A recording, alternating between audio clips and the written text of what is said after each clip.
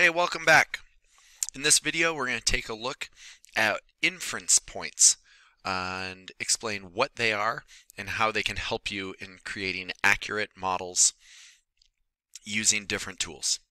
So you can see from our screen, we are in a new workspace as evidenced by the girl on the phone, and we're going to delete her. Now, for this example, I'm going to draw a rectangle, but instead of using the rectangle tool, I'm going to use my line tool. And this can be helpful because it's easier to orient my shape relative to a certain axis, and it also allows me to make sure I get my dimensions going in the correct direction. So let's say I want to draw a rectangle that is 27 inches by 35 inches, and I want my 27 inches running parallel with the green axis.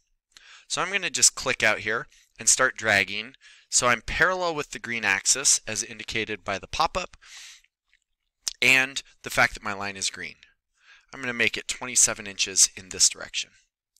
Now I want to go 35 inches on the red axis, so I drag parallel with the red axis, 35, and enter.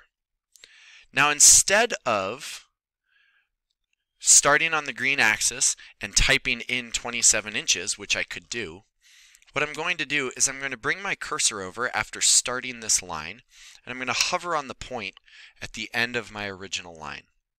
And now as I slide back, you can see this red dotted line appearing. At this point right here, you can see from the green of the line I'm drawing and the red dotted line that my line is in line with the endpoint of my original piece. So if I click here to place the line, now when I draw my final line across, you can see I'm on the red axis and it lines up with my original endpoint. And this gives me a rectangle with the dimensions that I want. Now another way that we can use inference points would be drawing up from here. So let's say I wanted to draw equal triangles on both ends of this rectangle.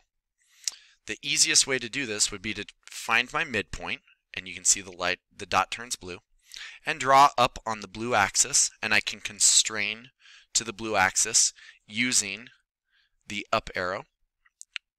Okay? And I'm going to draw up 13 inches. If I can type correctly, 13, and enter. And then from this point, I'm going to draw down to the corners of my rectangle, and now I can erase this center line, and I've got my triangle on the end. Now I want to draw the same triangle on this end of my rectangle. So I'm going to repeat the process.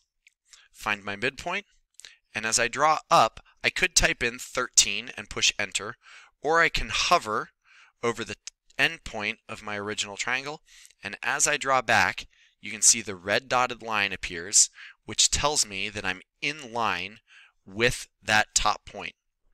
And now I can click, and as I draw my triangle, just like I did originally,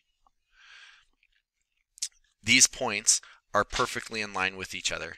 And the evidence of that is that when I draw this line, the line is red, indicating it is parallel with the red axis. So that is one way to use inference points.